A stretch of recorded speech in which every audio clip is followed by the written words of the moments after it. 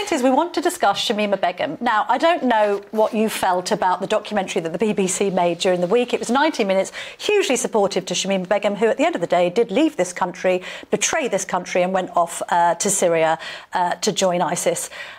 There's equally been some consternation, let's put it that way, about a Times Magazine piece which put her as the cover girl. You know, apparently now that she's changed the niqab for yoga leggings, she should now be re-entered into Western society. You can probably tell where I am on this. I don't think she's a victim. I don't like some of the rhetoric around this girl. At the end of the day, she was 15. I'm the mother of a 14-year-old, and when you're that age, you know what you're doing. Narinder, you want to kick it off? Oh, yeah. Well, I'm a mother. I've got a 15-year-old daughter, and they are impressionable. And actually, I think the BBC documentary did a massive service in shedding fantastic new light on things that actually we didn't know before. Metropolitan Police knew that she was vulnerable and actually sent out letters that she was a vulnerable child who was at risk of being radicalised a month earlier, and they didn't let the parents know, they didn't let the airports know. How did a 15-year-old girl in this country, a teenage girl, get to Syria? How?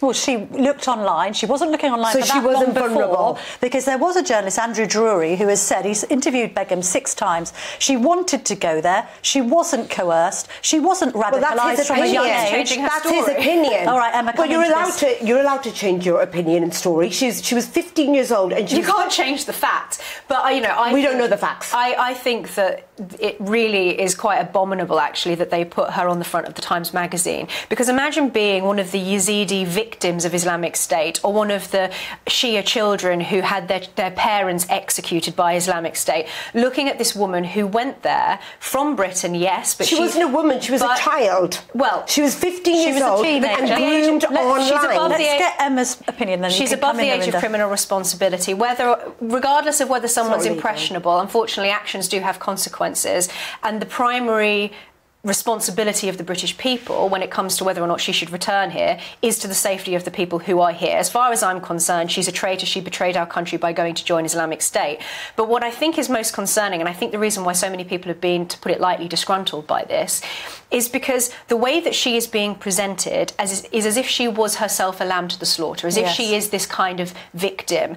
That she's being presented in such a way, both by the BBC and by the Times, as someone that the British public should feel sorry for. Yeah. And it's also let's bring Narinder in. However, years earlier, she was also demonised by that very same press as being this ISIS bride, this jihadist. Well, she was a groomed child online, and I think this begs the bigger question: as parents in this country, why did a British-born national get groomed and radicalised online and manage to get to Syria? Well, you can't escape that. Now her citizenship has been revoked.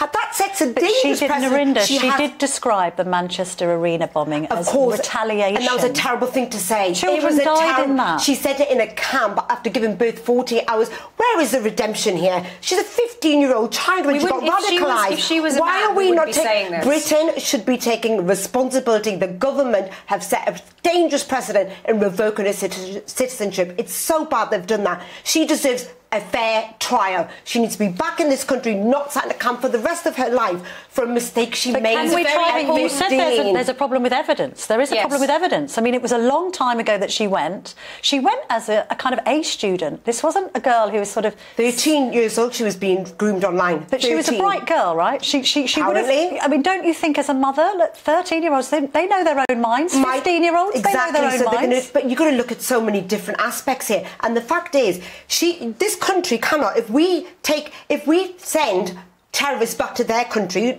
foreign-born terrorists, why aren't we taking ours back? She's our problem to take back and deserves a fair trial. It's the rule of law. Well, firstly, there's no way we will be talking about her in these terms if she was a male fighter who'd chosen to go out. If she was a white girl, actually, we wouldn't be talking like this. And that's not true, because we stripped Jack Letts of his citizenship, and he was a white there was also Canadian a white girl that was also, and she was allowed back in. If you just let me make a point, because I think that, you know, firstly, fundamentally, we wouldn't be referring to her in this victimhood narrative if she was a man. But you mentioned her coming back and having a fair trial. But the fact is that it's very difficult to collect evidence in a war zone that is admissible at trial. The conviction rate for foreign fighters is extremely low. One of the reasons why the Home Secretary has the power to strip for dual nationals of their citizenship is for security reasons, and we can't know all of the security reasons that Sajid Javid was aware of at the time when he made that decision. She's a political pawn. It was to appease the baying crowds, actually. It was to appease... A government should not have that much power. It's a huge amount of power to say, I'm South Asian, my parents were born in India, therefore what crime perpetrates that actually, Narinder, you will be sent back to India because you did A, B, or C. That means I have no right. The idea that it's racist is demonstrably untrue. Do you not effectively renounce your citizenship if you go and side with the enemy? As an adult, yes, but not as a child. She was a child, and she was married within 10 days of 15 years old. So basically, you could say she was a child. She was sex trafficked as a child and married within 10 days and lost 3 children. But according to other journalists, sorry, I will refer to Drury because let's face it, he's interviewed this woman. He's a journalist. Yeah, he's not a judge. He's not a judge. So you're going to believe one journalist who gives you the BBC narrative, but not another who has interviewed her 6 times. He says she wasn't radicalised from a young age. She went online for a couple of months. The next minute she's out there. Camilla. So you're talking about grooming. When did this grooming take place? But let the British courts decide that. We believe in our criminal justice system. But she won't. It's very unlikely that she will be successfully tried. Exactly. And if there is a security risk that we're not aware of, we have a responsibility to the British public. That is simple. The British government have successfully brought back hundreds of people from Syria. Shamima Begum is being made a target of, and she's used as a political pawn to appease the baying crowd. Do you think she's a risk to the public, Emma? I mean, she does seem extremely contrite in these interviews. She's clearly changed. She's become much more westernised in the camp that she's being held in. I think that firstly we don't know what the Home Secretary knows. I think there are a lot of indications that things may not be as she is describing them. She obviously has, she's part of a very sophisticated PR campaign to try and get her back here. She is appealing it through the appropriate channels, which I think is right that she should be able to do that. Remotely, but not in. It's very unfair. Of course, remotely. You can't do it otherwise. But because she doesn't, she's stateless. I think we need to ask ourselves, as a country, what does it say about us? We're not saying she did right. She made a mistake. We are not condoning what she did, but she was a benign member. And she was a child I think bride. we shouldn't trust her. Well, maybe we don't know. We don't know. You're putting things out there saying we shouldn't trust her. I'm a mother to a 15-year-old daughter, and if that was my daughter, I'd want her back home. She was born in this country. I don't buy the PR campaign. I just don't, and I don't think the British public do either. I don't think we have a responsibility to her anymore. OK, we'll have to call a truce on that one. Thank you for your opinions, ladies. Well expressed.